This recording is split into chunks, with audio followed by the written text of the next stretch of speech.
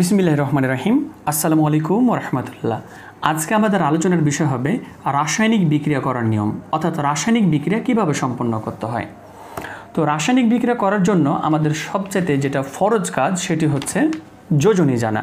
তো আসুন আজকে আমরা 1 থেকে 20 পর্যন্ত যোজনীগুলো কিভাবে খুব সহজে টেকনিক্যালি আমরা মনে রাখতে পারি। এখানে কোনো ঝামেলা নেই, আপনারা জাস্ট একটা টেকনিক শিখবেন, তাতে করেই একদম 1 থেকে 20 পর্যন্ত মৌলের যোজনী মুখস্থ করে রাখতে পারবেন। এবার আমরা একটু কথা জেনে ফেলব যে আমাদের গ্রুপ নাম্বার 18 পর্যায় সারণীতে যেটা আছে হিলিয়াম, নিয়ন, আর্গন, ক্রিপ্টন, জেনন এবং রেডন, এগুলোর যোজনী 0। এই কথাটা শুধু অ্যাপ্লাই করব আমরা এখানে। তো আমরা হিলিয়ামের যোজনী যেহেতু 0 হয় 0 বসিয়ে দিলাম, নিয়নের যোজনী যেহেতু 0 হয় 0 বসিয়ে দিলাম, আর্গনের যোজনী যেহেতু 0 হয় 0 বসিয়ে দিলাম।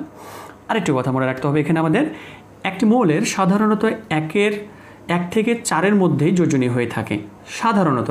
হ্যাঁ, 5, 6 আছে, তবে সচরাচর কোনো একটা মৌলের যোজনী 4-এর মধ্যে সীমাবদ্ধ থাকে, মানে 4-এর অধিক তেমন একটা যায় না। তো আমরা যেহেতু মনে রাখার বিষয়, অর্থাৎ আমরা যেহেতু টেকনিক শিখছি, সুতরাং এই কথাটা অন্তত আমরা একটু মনে রাখবো যে তাহলে আমরা যেহেতু একটা মৌলের যোজনী 4-এর উপরে অধিক হয় না, সুতরাং আমরা ওই ফর্মুলাটা এখানে অ্যাপ্লাই করব। হিলিয়ামে আমরা 0 বসিয়েছি, এখন আমরা কি করব 1 থেকে 4 পর্যন্ত সিরিয়াল অনুযায়ী বসাতে থাকবো। 1, 2, 3, 4 বসিয়ে ফেলেছি আমরা, অর্থাৎ এখান থেকে বোঝা যাচ্ছে লিথিয়ামের যোজনী 1, বেরিলিয়ামের যোজনী 2, বোরনের যোজনী 3, কার্বনের যোজনী 4। এখন আমরা যেহেতু 4 পর্যন্ত চলে আসছি, তাহলে আমরা এখানে আর 5 লিখতে পারবো না, এখন আমাদের বিপরীত ক্রমে লিখতে হবে এখানে। এখন বিপরীত ক্রমে যদি আমরা লিখি এখানে, তাহলে আমাদের এখানে কত হয়, এটা হয় কত 3, এটা কত হয় 2, এটা হয় কত 1, আবারও এখানে কি হয়ে গেল 0 হয়ে গেল। আমরা যদি আবারও এখন উল্টো দিকতে লিখি, অর্থাৎ 1 যেহেতু হয়ে গেছে 0 হলো এখন, তাহলে 0 থেকে এখন আবারও কত করবো আমরা 1, 2, 3, 4, যেহেতু 4 হয়ে গেছে এখানে, তাহলে সুতরাং আমরা আবার এখন উল্টে যাব বলতে 4-এর এখন নিচ থেকে নামা শুরু করব, অর্থাৎ 4-এর চাইতে 1 কম যেটা সেটা হচ্ছে কত 3, তারপর হচ্ছে কত 2, তারপর হচ্ছে কত 1, তারপর হচ্ছে কত 0। তারপর এখন আমরা আবারও বাড়তে থাকবো, তাহলে 0-এর চাইতে এখন বড় করবো, তাহলে 0-এর চাইতে বড় হচ্ছে কত 1, এবং 0-এর চাইতে আরেকটা বড় হচ্ছে কত 2। এভাবে আমরা 1 থেকে 20 পর্যন্ত মৌলের যোজনীগুলো খুব সহজেই আমরা বের করে নিতে পারি। কিন্তু কথা হচ্ছে আমাদের যোজনীগুলো একদম মাথায় খুব ভালো মতো ঢুকিয়ে রাখতে হবে। তখন এই যোজনী একমাত্র আপনাকে কি করবে, রাসায়নিক বিক্রিয়া করতে সহায়তা করবে। আমরা এখানে একটি যোজনীর চার্ট দেখাচ্ছি আপনাদেরকে। সেই যোজনীর চার্টে যতগুলো মৌল আছে, এই মৌলগুলো সচরাচর আমরা সবচেয়ে বেশি দেখে থাকি। আমরা 0 যে সমস্ত মৌলের যোজনী সেটা দেখিয়েছি, এবার 1 যে সকল মৌলের যোজনী আছে hydrogen, sodium, potassium, chlorine, fluorine, bromine, iodine, copper আস, কপার ইক অন্য জায়গাতে থাকবে, একটু খেয়াল রাখতে হবে। আস এবং ইক আসলে এই বিষয়টা কি, আমি অবশ্যই একটু পরে আলোচনা করব এই বিষয়টা নিয়ে। আপনারা শুধুমাত্র দেখে যাবেন যে গ্রুপ নাম্বার এখানে 1 যোজনী কার, যোজনী 2 কার, যোজনী 3, যোজনী 4, যোজনী 5, যোজনী 6, এই জিনিসগুলো আপনাকে অবশ্যই ভালো করে মুখস্থ করে নিতে হবে। আর তাছাড়া আপনি এভাবেই কিন্তু মৌলগুলোর যোজনী বের করে ফেলতে পারেন। আচ্ছা, এবার আমরা রাসায়নিক বিক্রিয়া করার জন্য বেশ কয়েকটি ফরজ কাজ আমি অবশ্যই বলে থাকি, সেটি হচ্ছে 1 থেকে 40 পর্যন্ত আপনাকে অবশ্যই পারমাণবিক সংখ্যা মুখস্থ থাকতে হবে। নাম্বার 2, যোজনী অবশ্যই আয়ত্ত করতে হবে। এবার পর্যায় সারণীর গ্রুপ নাম্বার 1, গ্রুপ নাম্বার 2 এবং গ্রুপ নাম্বার 17 খুব ভালো করে মনে রাখতে হবে। তার কারণ এই 3টে গ্রুপ অনেক বেশি বিক্রিয়া অংশগ্রহণ করে থাকে। এবার গ্রুপ নাম্বার 1 যেটা আমরা দেখি hydrogen, lithium, sodium, potassium, rubidium, caesium, francium. কথায় আসি, আমরা এই গ্রুপ নাম্বার 1কে অনেকজনই আবার আমরা এটা কবিতার মাধ্যমে মনে রাখতে পারি। তবে কবিতার মাধ্যমে আপনি মনে রাখতে পারেন, তবে আমার কথা হচ্ছে যে আপনাকে থ্রুলি খুব ভালো করে মনে রাখলে আপনার জন্য সুবিধা হয়। অর্থাৎ আমি যতগুলো আজকে আলোচনা করব, দেখবেন আপনারা অবশ্যই খাতা কলম নিয়ে যদি বসে মাত্র 2 ঘন্টা সময় দেন নিজেকে, আপনি রাসায়নিক বিক্রিয়া ইনশাল্লাহ সম্পন্ন করতে পারবেন। কিন্তু এগুলো কবিতা আকারে আমরা বলে থাকি অনেকজন যে হাই লি না কে রুবেল সাজাবে ফ্রান্সে, তো এভাবে আমরা মনে রাখতে পারি। বাট আমার কথা হচ্ছে আপনি সম্পূর্ণ খুব ভালো করে মুখস্থ করে নেবেন যে hydrogen, lithium, sodium, potassium, rubidium, caesium, francium. Number 2-এ যেগুলো আছে beryllium, magnesium, calcium, strontium, barium, radium. Number 17-তে যেগুলো আছে ফ্লোরিন, ক্লোরিন, ব্রোমিন, আয়োডিন, অ্যাসিটাইন। এখন তাহলে আমাদের মেন কথা হলো কি, আমাদেরকে 3টা গ্রুপ একদম খুব ভালো করে মুখস্থ করে ফেলতে হবে এবং আমাদের এই যোজনী যে চার্ট ছিল এই যোজনী চার্টকে খুব ভালো করে একদম খেয়ে ফেলতে হবে। তাহলে আমরা রাসায়নিক বিক্রিয়া করতে আটকাবো না, সেটা আমি আপনাদেরকে স্টেপ বাই স্টেপ দেখাচ্ছি। এখান থেকে বেশ কয়েকটি প্রশ্ন আপনাদের মাথায় আসতে পারে, সেটি হচ্ছে যে আমরা যদি খেয়াল করি একটু পরিবর্তনশীল যোজনী কিছু আছে, যেমন নাইট্রোজেনের যোজনী 3 এবং 5 হয়, সালফারের যোজনী 2, 4, 6, 8ও হয়ে থাকে। এসিসি লেভেল আপনারা পাবেন না, এইচএসসি লেভেল এটা ভালো মতো বুঝতে পারবেন যে এই কারণে সালফারের সংকেত যদি বলা হয়, সালফারের সংকেত কিন্তু হচ্ছে S8। সো সালফারের কিন্তু অনেকগুলো যোজনী 2, 4, 6, 8ও হয়ে থাকে। আচ্ছা, এবার আমরা একটু খেয়াল করে দেখি নাইট্রোজেনের যোজনী আমরা বললাম 3 এবং 5, আমি অবশ্যই দিয়েছি নাইট্রোজেন এখানে 3 দিয়েছি এবং 5-এর ঘরে দিয়েছি, অর্থাৎ পরিবর্তনশীল যোজনী আছে।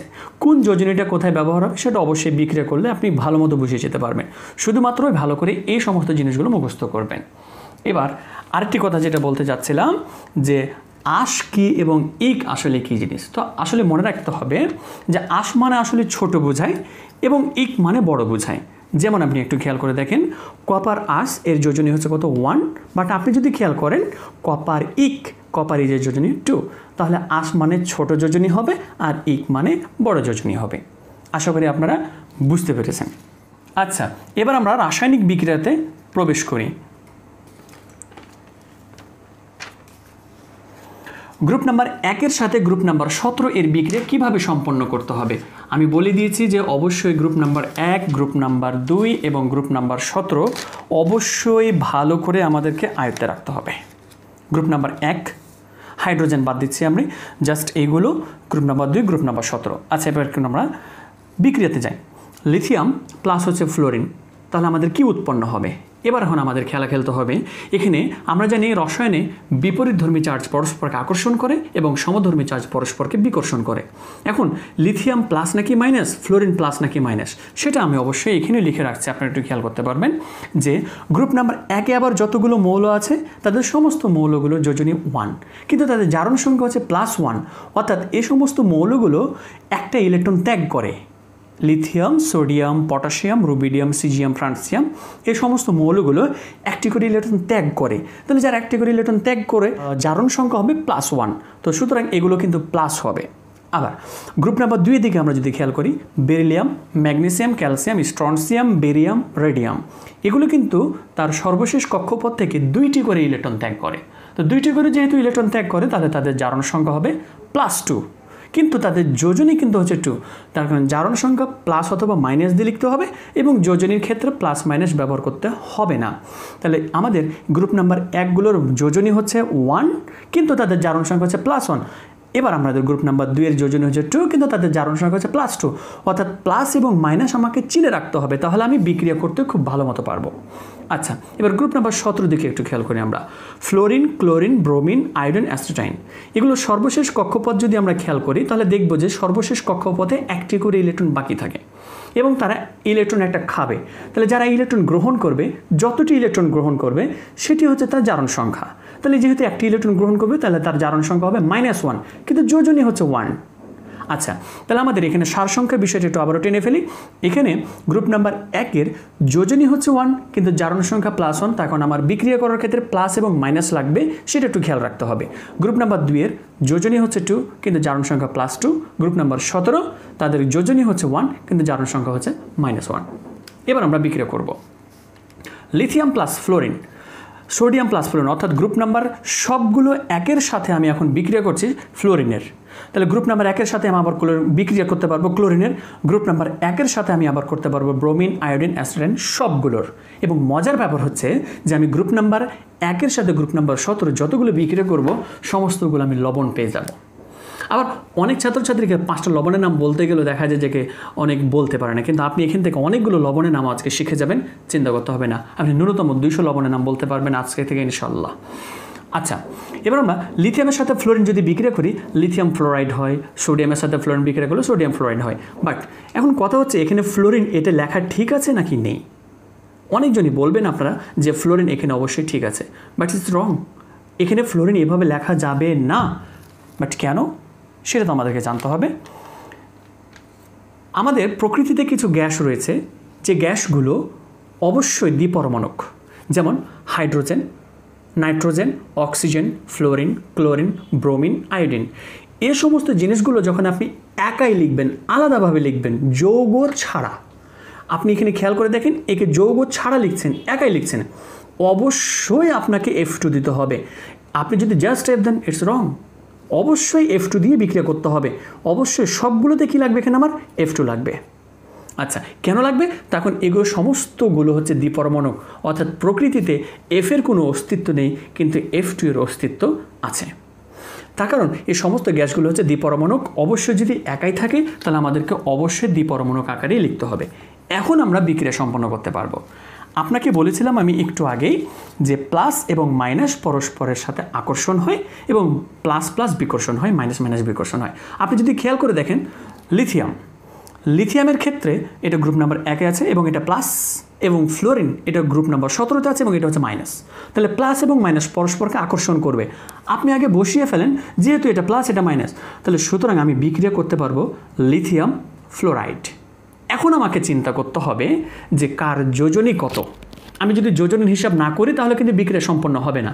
এবার একটু খেয়াল করি, আমরা যখন বিক্রিয়া সম্পন্ন হয় একজনের যোজনী আরেকজনকে প্রদান করে থাকে। আচ্ছা, কিভাবে? তখন লিথিয়ামের যোজনী আমরা বলেছি অলরেডি 1 এবং ফ্লোরিনের যোজনী কত? 1। আমি কিন্তু জারণ সংখ্যা এখানে ব্যবহার করছি না, আমি শুধুমাত্র প্লাস এবং মাইনাস বোঝানোর জন্য আপনাদেরকে এটা বলেছি। আমাদের শুধুমাত্র ব্যবহার করবো আমরা এখানে যোজনী, অর্থাৎ লিথিয়ামের যোজনী যেহেতু 1 এবং ফ্লোরিনের যেহেতু যোজনী 1, কোনো সমস্যা নেই। এবং একটা যেহেতু প্লাস আর একটা মাইনাস, তাহলে তার পরস্পরের সাথে বিক্রিয়া করবে। প্লাস এবং মাইনাস বিক্রিয়া করবে।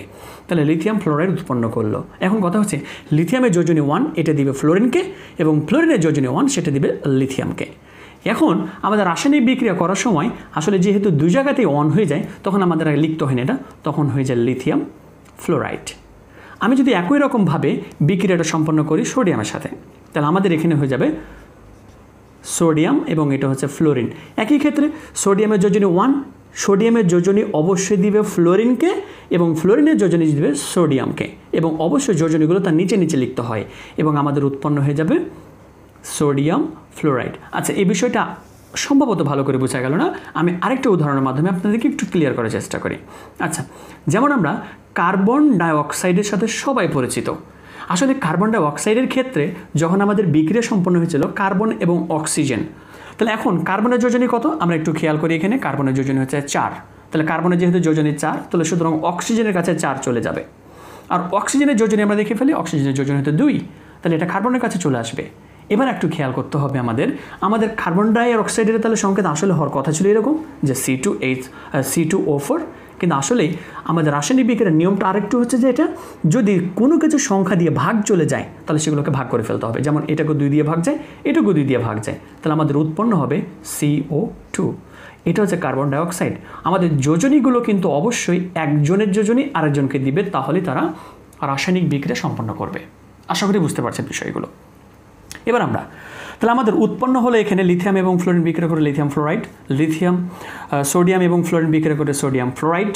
এবার এখন কথায় আসি আমরা যে পটাশিয়াম এবং ফ্লোরিন বিক্রিয়া করে তাহলে আমাদের কি উৎপন্ন হবে? Potassium fluoride. আচ্ছা, উপরের দুইটার কথা বাদ দিলাম। এবার আমরা এখানে একটু খেয়াল করি যে আসলে এই বিক্রিয়াটা আমি এভাবে লিখতে পারি কি না। পারেন, কোনো সমস্যা নেই, কিন্তু যখন আমি এটা নিয়ে ম্যাথমেটিক্যালি কোনো কিছু করতে যাব তখন অবশ্যই আমাকে বিক্রিয়াকে সমতাকরণ করতে হবে। সমতাকরণ কি?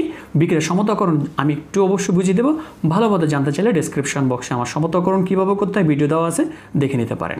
এবার আমাদের বিক্রিয়ক এবং উৎপাদে মোট কতগুলো হচ্ছে সেগুলো আমাকে গণনা করতে হবে। যেমন পটাশিয়াম এখানে 1টি, পটাশিয়াম এখানে 1টি, ফ্লোরিন এখানে হচ্ছে 2টি, কিন্তু ফ্লোরিন এখানে 1টি। মাথায় প্রশ্ন আসতে পারে, স্যার এখানে ফ্লোরিন 2 ছিল, এখানে আবার 1 হয়ে গেল কেন? তার কারণ পটাশিয়ামের যোজনী 1, ফ্লোরিনের যোজনী 1 হতে হবে এখানে, অর্থাৎ পটাশিয়াম দিবে তার যোজনী ওকে আর ফ্লোরিন দিবে তার যোজনী একে। এই কারণে এখানে 1 হয়েছে। এখানে F2 এর সাথে বিক্রিয়া করবে না পটাশিয়াম, একটা মাত্র ফ্লোরিন লাগবে পটাশিয়ামকে বিক্রিয়া করতে ফ্লোরিনের সাথে, তাহলে অবশ্যই একটাই মাত্র ফ্লোরিনের সাথে কী করবে? সে বিক্রিয়া করবে। আচ্ছা, আমি যে সমতাকরণের বিষয়টা আপনাদেরকে বলতে চাচ্ছিলাম সেটা হচ্ছে পটাশিয়াম এখানে একটা আছে, পটাশিয়াম এখানে একটা আছে। এবার ফ্লোরিন এখানে 2টা আছে, কিন্তু এখানে আছে একটা, তাহলে অবশ্যই ফ্লোরিনকে 2 বানাতে হবে, কিন্তু না, এখানে 2 দেওয়া যাবে না, ফ্লোরিনকে দিতে হবে। এখানে 2 দিলে ফ্লোরিন 2টা হয়ে গেছে। এবার একটু খেয়াল রাখতে হবে, ফ্লোরিনকে 2টা বানাতে গিয়ে পটাশিয়াম আবার 2টা হয়ে গেছে, কিন্তু এই পাশে পটাশিয়াম আছে কয়টা? একটা, তাহলে আমি এখানে 2 দিয়ে দিলাম, তাহলে পটাশিয়ামে 2টা হয়ে গেল। তাহলে আমি রুবিডিয়াম ফ্লোরাইড করতে পারি, তাহলে Rb F রুবিডিয়াম ফ্লোরাইড। আশা করি এই বিক্রিয়াগুলো আপনারা নিজেরাই করতে পারবেন। আচ্ছা, তাহলে এই সমস্তগুলোর সাথে আমরা তো ফ্লোরিনের বিক্রিয়া করলাম, তাহলে সমস্তগুলোর সাথে ক্লোরিনেরও বিক্রিয়া হবে। বাট আপনারা একটু খেয়াল করেন তো এখানে কোনো কিছু ভুল আছে কিনা। যদি ভুল বুঝতে পেরে থাকেন তাহলে থ্যাংক ইউ। তখন এখানে ক্লোরিন কিন্তু Cl আছে, এখানে অবশ্যই Cl2 বানাতে হবে। তাহলে সবগুলোকে Cl2 বানাতে হবে এবং লিথিয়ামে হচ্ছে +1 কিন্তু ক্লোরিন হচ্ছে -1। তাহলে আমাদের লিথিয়াম অবশ্যই হবে লিথিয়াম ক্লোরাইড এবং এখানে পেয়ে যাবো আমরা সোডিয়াম ক্লোরাইড। আমরা এই যে সোডিয়াম ক্লোরাইড এটি হচ্ছে খাবার লবণ, গ্রুপ নাম্বার 1-এর সাথে গ্রুপ নাম্বার 17 বিক্রিয়া করে আমরা যেটা পাই সেটি হচ্ছে সোডিয়াম ক্লোরাইড। আশা করি বুঝতে পেরেছেন। এই বাকি বিক্রিয়াগুলো আপনারা নিজেরাই করতে পারবেন। এখন আমরা ছোট বিক্রিয়াগুলো সম্পন্ন করলাম, এবার আমাদের একটু বড় বড় বিক্রিয়াতে প্রবেশ করতে হবে। তো বড় বড় বিক্রিয়াতে প্রবেশ করার ক্ষেত্রে গ্রুপ নাম্বার 1-এর সাথে পানির বিক্রিয়া আমাদের করতে হবে। তো গ্রুপ নাম্বার 1-এর সাথে যদি আমরা পানির বিক্রিয়া করি তাহলে যে জিনিসটা উৎপন্ন হয় সেটা হচ্ছে ক্ষারক। তাহলে গ্রুপ নাম্বার 1-এর দিকে আমরা চলে যাই, lithium sodium potassium rubidium caesium francium. তাহলে আমাদের গ্রুপ নাম্বার 1 বসিয়ে দিচ্ছি এবং এর সাথে পানি বসিয়ে দিচ্ছি। এবার আমাদের অবশ্যই আরেকটা কথা মনে রাখতে হবে যে পানির মধ্যে 2টা আয়ন থাকে। পানির মধ্যে কয়টা আয়ন থাকে? 2টা। পানিকে যদি আমরা ভাঙি অর্থাৎ H2O, পানিকে যদি আমরা ভাঙি তাহলে আমাদের 2টা আয়ন পাবো। একটা হচ্ছে H+ আর আরেকটা হচ্ছে OH-। অর্থাৎ পানির মধ্যে এই 2টা আয়ন অবশ্যই থাকবে। তাহলে প্লাস আছে এবং মাইনাস আছে পানির মধ্যে। এবার একটু খেয়াল করে দেখেন, লিথিয়াম হচ্ছে কি প্লাস, তাহলে পানির মধ্যে যে মাইনাস থাকবে তাকে কিন্তু লিথিয়াম টেনে ফেলবে। তাহলে পানির মধ্যে মাইনাস কি আছে? OH। তাহলে আমাদের বিক্রিয়ার উৎপাদ কি হচ্ছে এখানে? লিথিয়াম অবশ্যই যেহেতু OH আছে পানির মধ্যে, তাহলে লিথিয়াম কাকে ডেকে ফেলবে? OH-কে ডেকে ফেলবে, বাট বিক্রিয়া করে ফেলছে। তাহলে লিথিয়ামের সাথে যদি এখন পানির বিক্রিয়া করে লিথিয়াম হাইড্রোক্সাইড উৎপন্ন হয়ে গেল। এবার প্লাস অলরেডি একটা পানি বাকি, এখানে হাইড্রোজেন বাকি আছে। এবার একটু খেয়াল করি আমরা, তাহলে এখান থেকে আমাদের ব্যবহার করে ফেলেছি OH। এবার এখান থেকে একটা বাকি ছিল, সেটা হচ্ছে যে হাইড্রোজেন। তাহলে লিথিয়াম হাইড্রোক্সাইড প্লাস এবার এখানে থেকে গেল হাইড্রোজেন। তাহলে সুতরাং অবশ্যই আমাদেরকে H লিখতে হবে না, এখানে লিখতে হবে H2। তার কারণ H-কে আমরা আলাদাভাবে লিখছি, তাহলে অবশ্যই দ্বিপরমাণু আকারেই লিখতে হবে। এবার এখন একটু খেয়াল করি এই বিক্রিয়াটা কীভাবে হলো। লিথিয়ামের যোজনী হচ্ছে কত? 1, হাইড্রোক্সাইডের যোজনী হচ্ছে 1, কিন্তু লিথিয়াম হচ্ছে প্লাস, OH হচ্ছে মাইনাস। তাহলে লিথিয়াম 1 যোজনী দিবে OH-কে আর OH 1 দেবে কে? তাহলে আমার 1 লেখার কোনো প্রয়োজন নেই। একইভাবে সোডিয়ামের সাথে আমি যদি পানির বিক্রিয়া করি তাহলে সোডিয়াম কাকে ডেকে ফেলবে পানির মধ্যে? পানির মধ্যে মাইনাসের যে আয়ন আছে তাকে ডেকে ফেলবে। কেন? তার কারণ সোডিয়াম হচ্ছে নিজে প্লাস। তাহলে এখন সোডিয়াম হাইড্রোক্সাইড উৎপন্ন হবে, প্লাস হবে হাইড্রোজেন উৎপন্ন। বিক্রিয়া সমতাকরণ আমি করছি না, আপনারা অবশ্যই ভিডিও দেখে কীভাবে সমতাকরণ করতে হয় সেটা ভালো করে খেয়াল করে নেবেন। এবার আমাদের তাহলে এখানে বিক্রিয়া করলে কী হবে? পটাশিয়াম হাইড্রোক্সাইড প্লাস হচ্ছে হাইড্রোজেন। এভাবে আপনারা এই বিক্রিয়াগুলো নিজের থেকে সম্পন্ন করুন। এবার আমাদের ভেজাল লাগতে পারে গ্রুপ নাম্বার 2-এর সাথে পানির বিক্রিয়া করে। গ্রুপ নাম্বার 2-এর সাথে যদি আমরা পানির বিক্রিয়া করে থাকি তাহলে কি উৎপন্ন হয়? তবে গ্রুপ নাম্বার 1-এর সাথে একটা গুরুত্বপূর্ণ জিনিস ছুটে গেছে, সেটা হচ্ছে সোডিয়াম হাইড্রোক্সাইড যেটা ছিল। এই সোডিয়াম হাইড্রোক্সাইড হচ্ছে সাবান তৈরির মূল উপাদান। এই অবশ্য কথাটাও মনে রাখবেন, কেননা নরবেগ থেকে অনেক সময় এসে থাকে এই প্রশ্নটি আমাদের।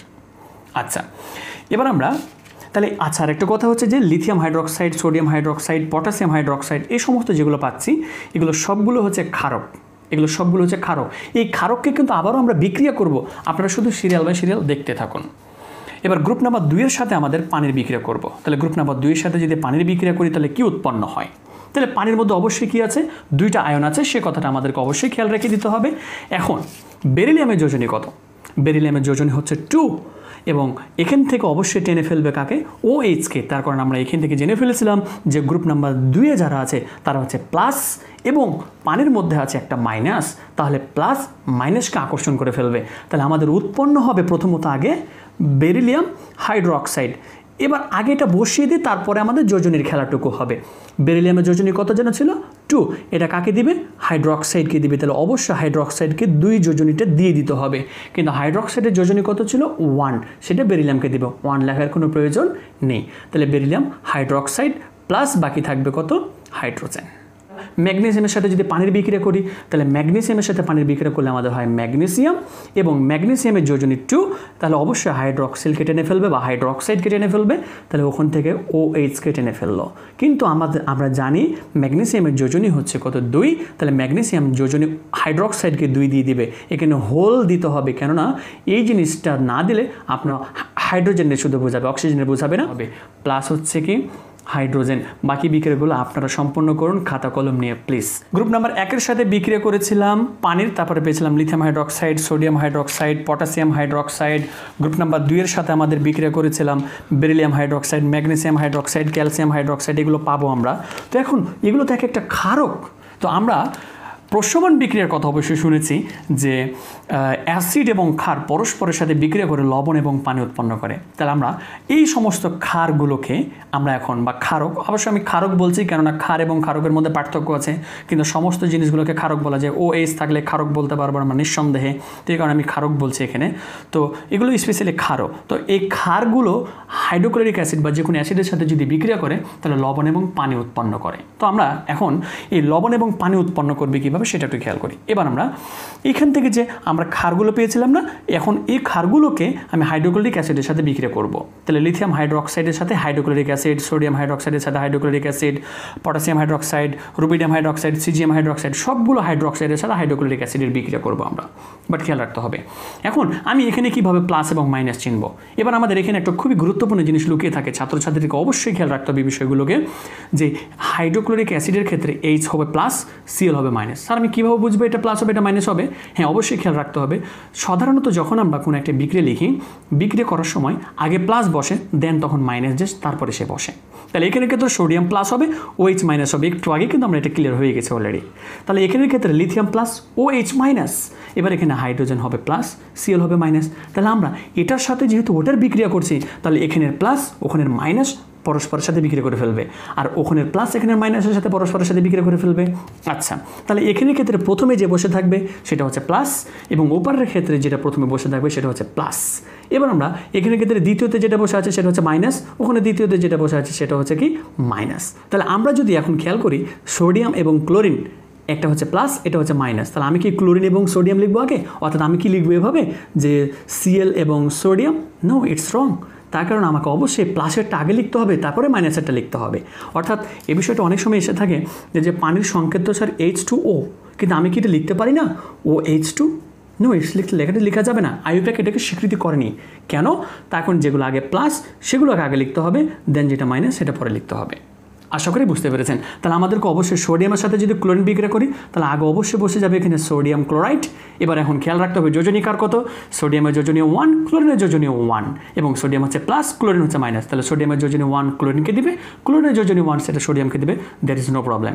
বাট এখন বাকি থেকে গেলো আমাদের কি জানো, হাইড্রোজেন একটা এখানে, আর এখানে হাইড্রোজেন আরেকটা। তাহলে হাইড্রোজেন দুইটা মিলে কি হয়ে যায়, তাহলে দুইটা যেহেতু উৎপাদ হচ্ছে তাহলে আমাদের একটা প্লাস দিয়ে লিখতে হবে, অর্থাৎ H2, আর একটা অক্সিজেন বাকি থাকলো, তাহলে অক্সিজেন। অর্থাৎ আমাদের প্রশমন বিক্রিয়ার ক্ষেত্রে আমরা জানি যে অ্যাসিড এবং ক্ষার পরস্পরের সাথে বিক্রিয়া করে লবণ এবং পানি উৎপন্ন করে। সোডিয়াম ক্লোরাইড একটা লবণ। আচ্ছা, হাইড্রোক্লোরিক অ্যাসিডের সাথে এখন আমরা লিথিয়াম হাইড্রোক্সাইডের বিক্রিয়াটা করি। তাহলে লিথিয়াম হাইড্রোক্সাইডের যদি বিক্রিয়া করি তাহলে এটা হচ্ছে প্লাস, তাহলে প্লাসের সাথে মাইনাসের বিক্রিয়া হবে, আর এই যে এটা হচ্ছে কি মাইনাস, এটার সাথে প্লাসের বিক্রিয়া হবে। তাহলে লিথিয়াম ক্লোরাইড, তাহলে লিথিয়াম ক্লোরাইড প্লাস হচ্ছে যে কি পানি। এভাবে আপনারা একই বিক্রিয়াগুলো এভাবে সম্পন্ন করতে পারেন। তাহলে আমি এখন এক্ষেত্রে এটা প্লাস, এটা মাইনাস, এটা হচ্ছে প্লাস, এটা হচ্ছে মাইনাস।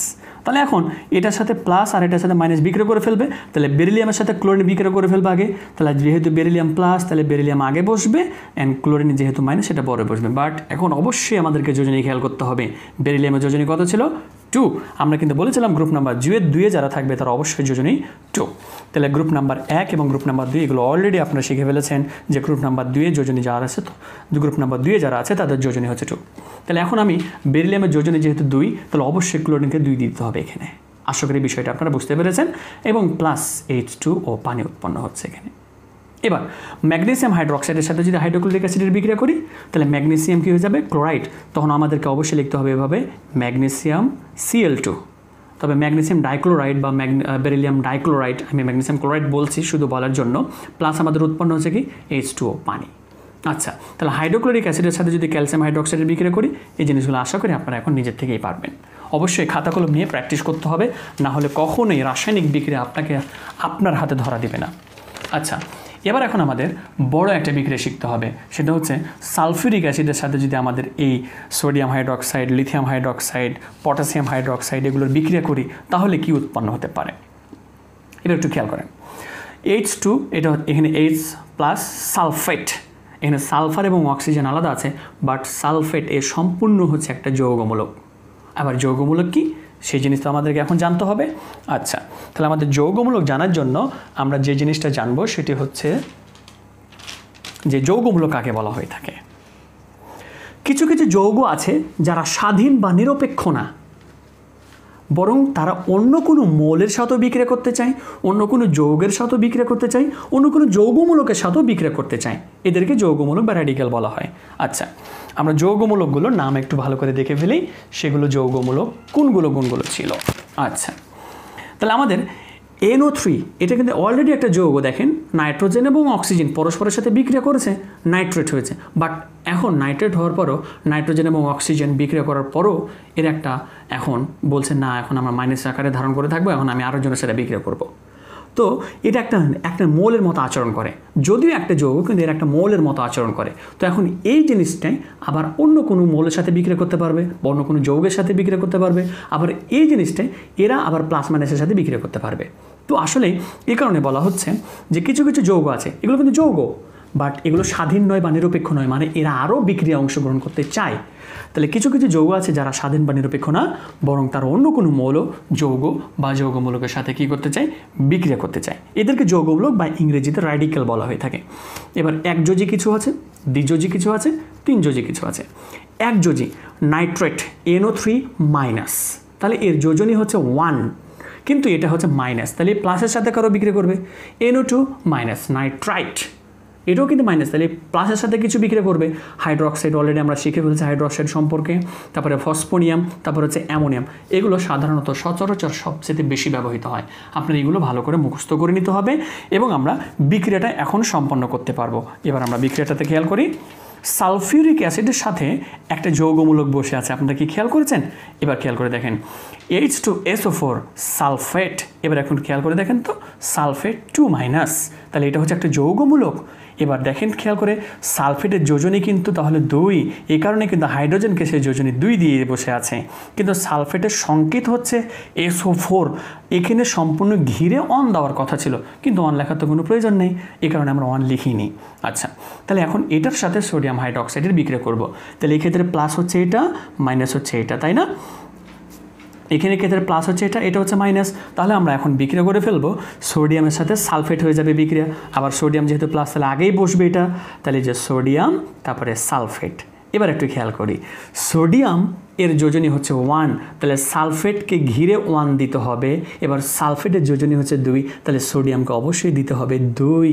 এই কারণে সোডিয়াম সালফেটের সংকেত হয়ে যাবে Na2SO4। এবং আরও একটা জিনিস বাকি থেকে যাচ্ছে এখানে, সেটা হচ্ছে পানি, H2O। তখন আমরা জানি অ্যাসিড এবং ক্ষার পরস্পরের সাথে বিক্রিয়া করে লবণ এবং পানি উৎপন্ন করবে, এটা তো সালফিউরিক অ্যাসিড।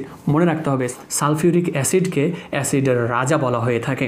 এই অ্যাসিডের রাজা যদি সোডিয়াম হাইড্রোক্সাইডের সাথে বিক্রিয়া করে, সোডিয়াম সালফেট এবং পানি উৎপন্ন করবে। আচ্ছা, এবার যদি আমরা সালফিউরিক অ্যাসিডের সাথে লিথিয়াম হাইড্রোক্সাইডের সাথে বিক্রিয়া করি, আশা করি আপনারা নিজেরাই বুঝতে পারবেন। এবার কত এখানে 1, কিন্তু আমাদের অবশ্যই আগে দিয়ে ফেলবো লিথিয়াম সালফেট। বাট এবার একটু খেয়াল করতে হবে, সালফেটের যোজনী 2, তাহলে লিথিয়ামকে সেই যোজনীটা দিয়ে দিবে, আর লিথিয়ামের যোজনী 1, সেটা সালফেটকে ঘিরে 1 দিতে হতো, দেওয়ার কোনো প্রয়োজন নেই। প্লাস হচ্ছে কত, H2O পানি। এভাবে আপনারা বিক্রিয়াগুলো সম্পন্ন করতে পারবেন। বেরিলিয়াম হাইড্রোক্সাইড, এখন বেরিলিয়াম হাইড্রোক্সাইডের সাথে সালফিউরিক অ্যাসিডের বিক্রিয়া করবো আমরা। তাহলে এখন এক্ষেত্রে এটা হচ্ছে প্লাস, এটা হচ্ছে মাইনাস, এটা হচ্ছে প্লাস, এটা হচ্ছে মাইনাস। তাহলে এখন মাইনাসের সাথে প্লাস বিক্রিয়া করে ফেলবে, তাহলে বেরিলিয়াম সালফেট। এবার এখন মজার বিষয়টা খেয়াল করেন, এবার বেরিলিয়াম, এবার হচ্ছে কি সালফেট। এবার বেরিলিয়ামের যোজনী কিন্তু আমরা খেয়াল করি, বেরিলিয়াম কিন্তু গ্রুপ নাম্বার 2 এর মৌল, যোজনী হবে কত, 2।